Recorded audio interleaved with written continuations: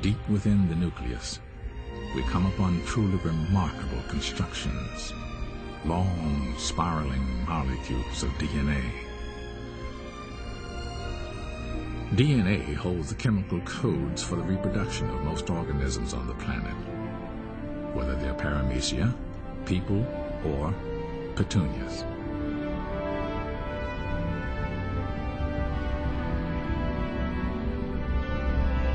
Voyaging on, we see that molecules are made of even smaller parts called atoms.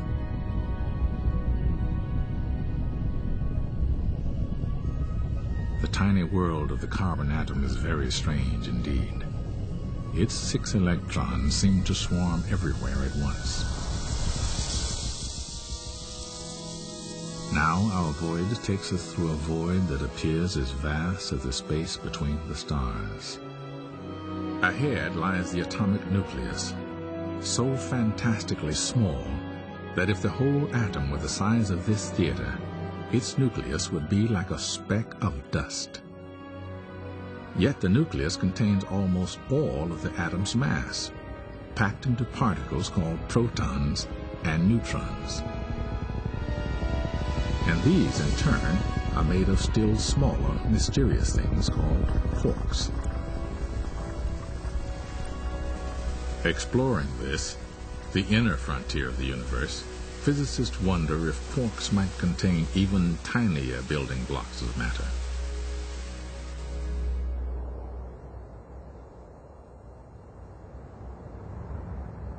Scientists are investigating this mystery in an underground tunnel near Chicago, home of the giant Fermi-Lab particle accelerator, designed to create conditions like those that existed just after the birth of our universe. Millions of protons and antiprotons race through these pipes in opposite directions, nearly at the speed of light in a kind of subatomic demolition derby.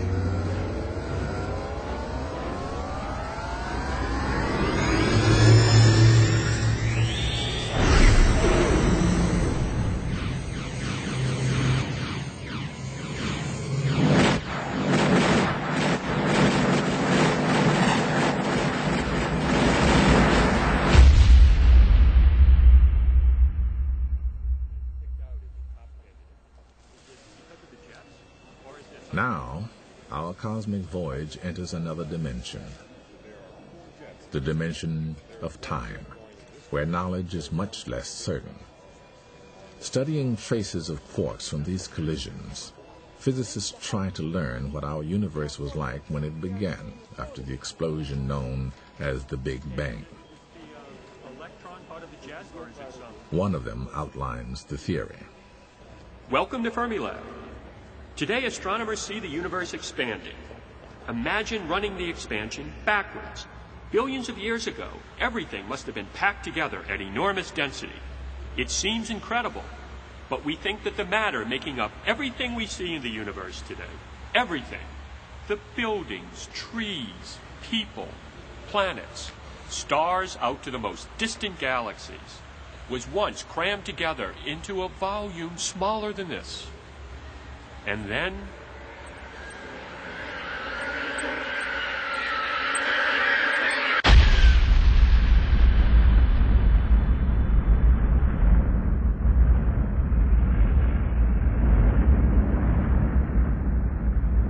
space itself exploded in a burst of radiant energy.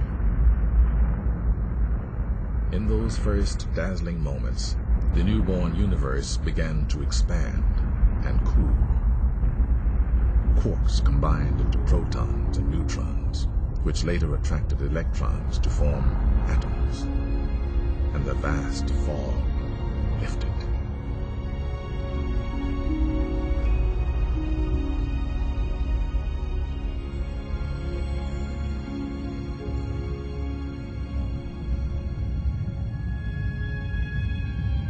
For hundreds of millions of years, the force of gravity slowly drew matter together into a gigantic web, the architecture of the cosmos.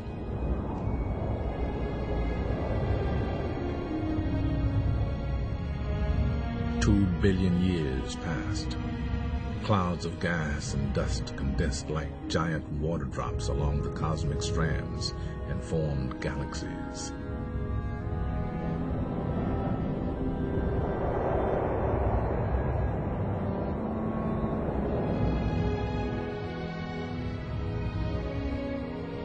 Where the great ridges of matter crossed, galaxies came together in clusters.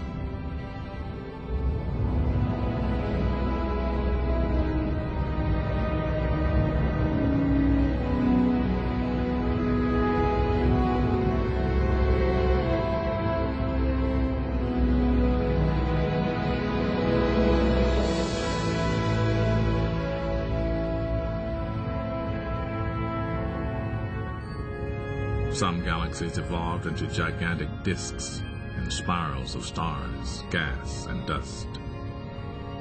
Neighboring galaxies, trapped by their mutual gravity, draw together in a fantastic collision. In real time, it would last 1 billion years.